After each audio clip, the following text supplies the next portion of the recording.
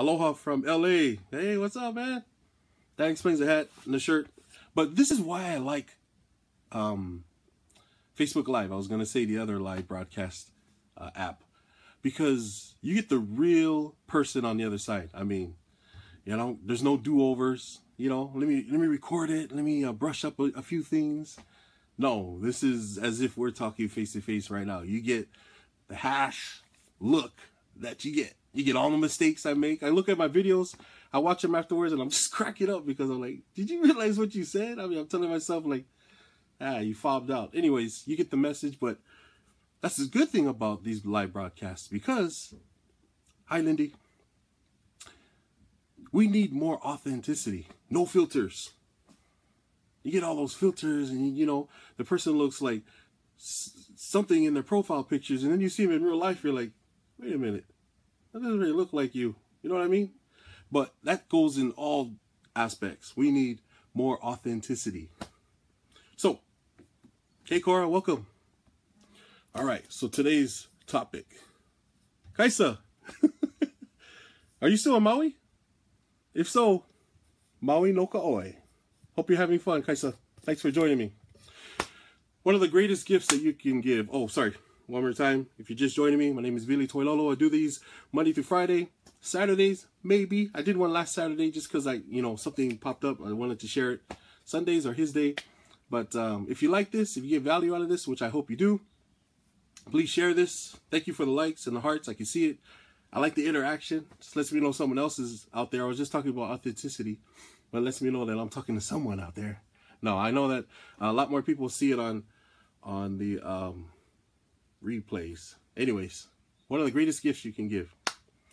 Attention is the purest form of generosity. Now, again, these are not my sayings. I'm not like this all-knowing being. This is something that I'm learning that I'm sharing with you, okay? I am not even close to being perfect. So when I share these things, it's because it's something I'm learning. I'm trying to better myself that hopefully I can share that you can better yourself too. That's what it's all about. Quality time improves relationships. And this one I really liked. I don't know who said this. If you find out who says this, I'll give total credit to them. But this is the greatest gift you could give someone is your time. Because when you dedicate your time, you're offering a part of your life that you will never get back. I'm going to repeat that because I like it so much. The greatest gift you can give someone is your time. Because when you dedicate your time, you're offering a part of your life that you will never get back. So, that's what today's topic is. And that's because I am playing Mr. Mom. So I'm going to go back to giving my children quality time. Just a few minutes just to share with other people. It's okay. Sometimes people need that break anyways, right? Sometimes we as adults need that break. So anyways, don't worry. I'll get right back to them. They can yell at me and not yell at me, but cry over each other fighting and saying, oh, they took my toy and, you know, all that stuff. I was told because, okay, let me tell you another reason why. When I used to sit with my family in sacrament meeting, in church, I made it a habit to apologize to the people in the row in front of me and behind me because I know my children are loud. I mean, there are 7 children. If you know any 7 children that can sit together for 70 minutes, 60 plus minutes, and not argue, not fight, or not get into it, please let me know because I have a lot to learn from them, and so do our children. But what I'm trying to say is I apologize to everybody around me. And, you know, this one family was visiting. I forgot from where they were from. They were older folks, and all their children are older and, you know, moved out, have their own families. And they said, enjoy it, because one day you're going to miss it. I'm like, enjoy it. I'm not even close to enjoying these kids right now. You know what I mean? But I know what they mean. I understand. So that's why today's topic. Okay, getting back to it. There are a few steps that I want to share that I found online. It's on parentfurther.com. I mean, you can look this up yourselves.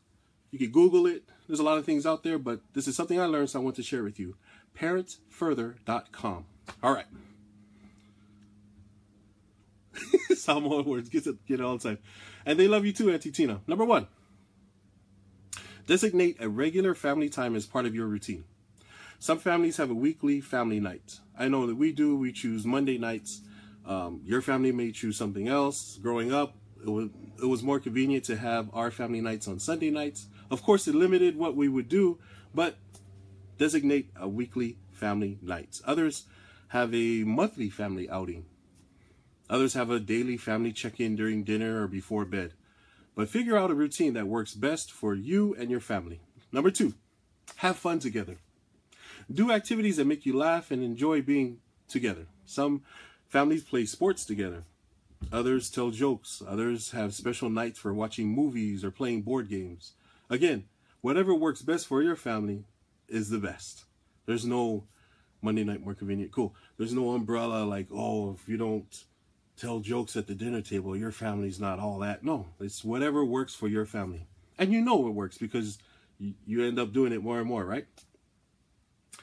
Get your kids' input on how to spend family time. You may be surprised to learn that they want to go out more as a family, or they want to stay home more as a family. So it's good to see what they like. It's all about them, right?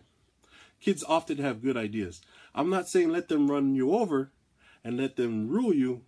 I mean, we joke, oh yeah, that she's the boss, you know, that's the bossy one. But really, they look up to you for guidance, but it doesn't hurt to get their input.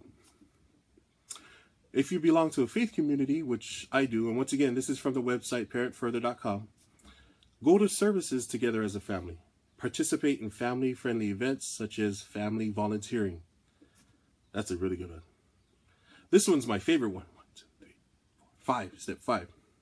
Or point, next bullet point, whatever have you. Eat meals together as a family. This is one of my favorite, really. I turn all the devices off, TV off, phone off, whatever have you. Everything's off. We just have to entertain ourselves, I guess, or we have to communicate. You pretty much have to. Either that or it's a quiet time. One of the best times of my day, really. Especially if I've had a hard day at work or otherwise. When we were sitting down on the table, that's, you know, the kids don't know it maybe, but just even listening to them talk about whatever makes my day, really. As a father and a husband, I mean, listening to my wife and my children, they could even be arguing. I mean, it can only take a little bit, but to me, that's music to my ears compared to all the stress that I could go through throughout the day. And I hope that, you know, you can understand what I'm talking about, that you can benefit from this. Your family often will bond more if you can get out of the house and do something together where you don't know other people. So this is another suggestion. Actually, this is the last suggestion from the website. Take a trip to another city, suburb, or county and discover what's there. Go to a sporting event or a play. Visit a free museum. Spend some time in the park playing catch. Explore a playground across town. So all parents want to spend time with their kids, right? But it can be easy to lose sight of that. Sometimes. What we have to do is make accommodations in our lives so that we can spend a quality time with our children on a regular basis. Now, if you don't have children, spend quality time with a loved one.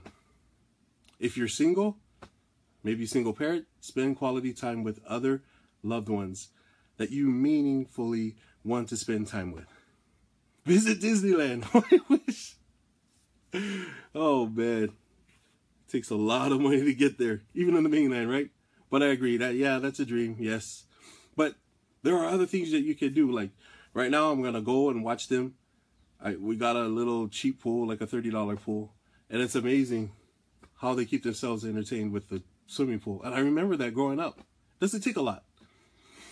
And I really like it because we don't have to, well, I should walk. Go to the beach, wash them off from the sand, watch out for the waves and watch out for the cars.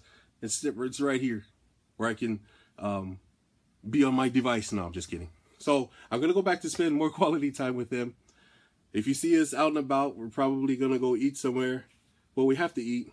But because Dad's in charge of dinner, someone else is going to do the cooking tonight. So please, if you got value out of this, which I hope you did, please share it.